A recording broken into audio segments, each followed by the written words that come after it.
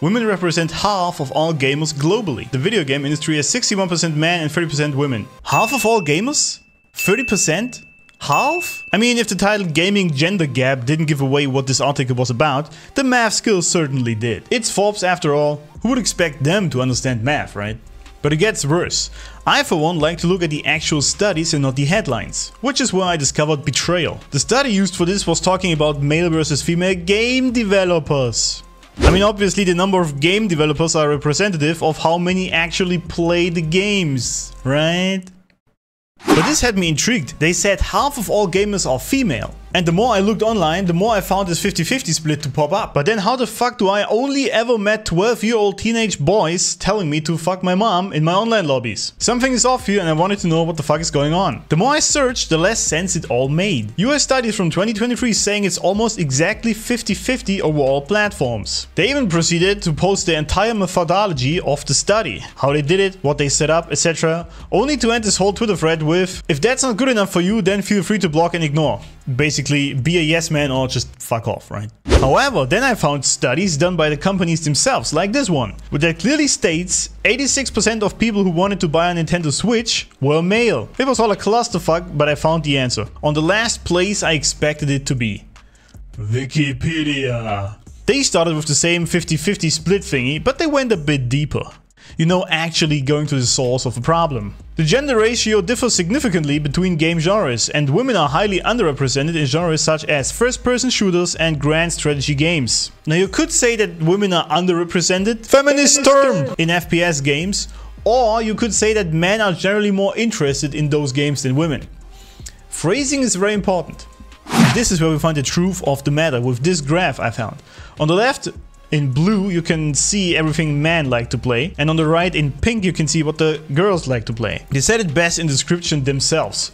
While men tend to gravitate toward competitive games, women gravitate toward games that are less competitive and tend to be played in a more enduring way. These include management simulation games, where players can build out an environment, social turn-based games in which they can play over time with friends, and match-free bubble shooters. I actually had to look up what a match-free shooter is. It's basically that Bejeweled kind of thing, where you have to match 3 things in a row, then they vanish. That's a match-free thing for you. You learned something today. And brain/quiz games, to which users can frequently return when they have a few spare minutes. Well, fuck me!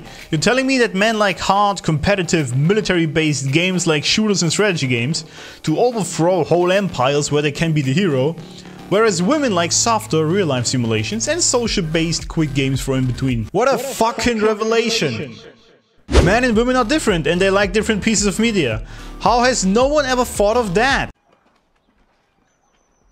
Fuck. Of course it doesn't compute in the regular feminist's mind who thinks that men and women are the same on literally anything when they clearly are not. Any guy who's ever been with a woman knows that. I can't count the times I tried my wife to watch Star Wars with me.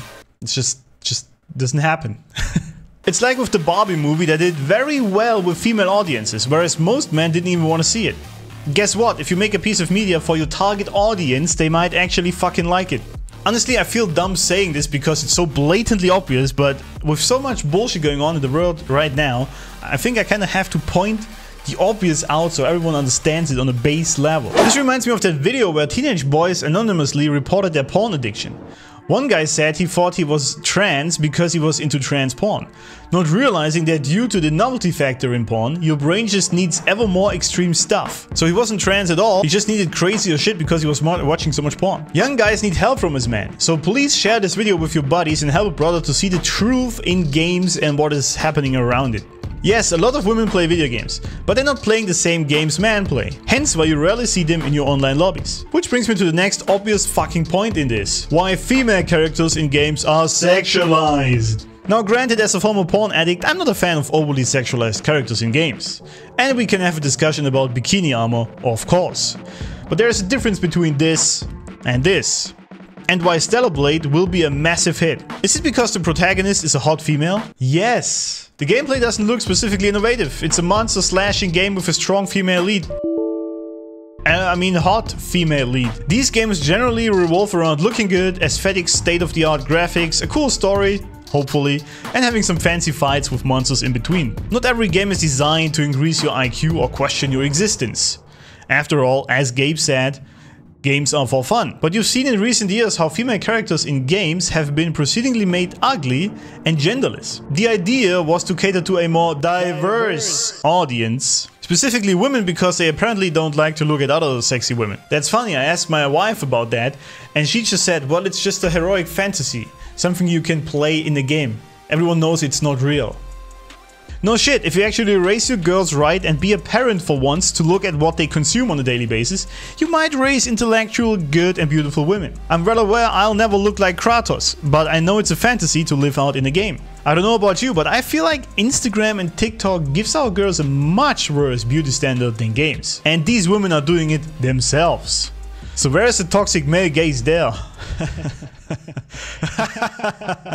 Now, does this mean we shouldn't pave the way for women to be playing more games? Fuck no. Dude, I would love to play and stream duos in the finals with my wife. It's a wet dream of mine.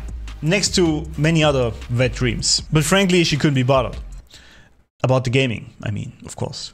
But much like most women, she's not interested in shooters or climbing an artificial ladder without any fucking meaning like I do. Yes, there are women playing shooters, much like some guys like these soft puzzle games, but they're the minority. And if you keep catering to the minority, that is fine, but don't be surprised if your games don't sell. And certainly don't blame the majority for it when they clearly told you. So what's the solution, you ask?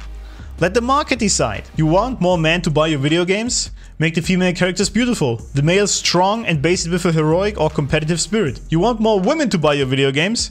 Make them social-based simulations where they can interact and have fun with each other. In other words, how about you stop hating your audience and give them what they want? Fuck, it's basic business 101 to do more of what works well and please the target audience. You cannot please everyone if you want to sell a product, you gotta niche down.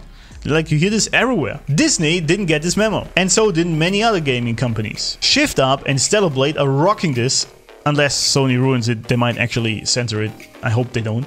And if the massive amount of videos on Stellar Blade and its likely success because of it isn't a clear sign what the audience wants, then I don't know how to help you. So the gamer girl that tries super hard to play your CS and COD but gets stopped by all the over-sexualization and the man oppressing her is a myth. Women do play games, of course, lots of it, but rarely the same ones as we do. As long as developers try to please everyone at the same time instead of focusing on the wants and needs of different groups differently, modern games will proceed to suck. That's it for now, my fellow keyboard warriors. It is time for some Spiels.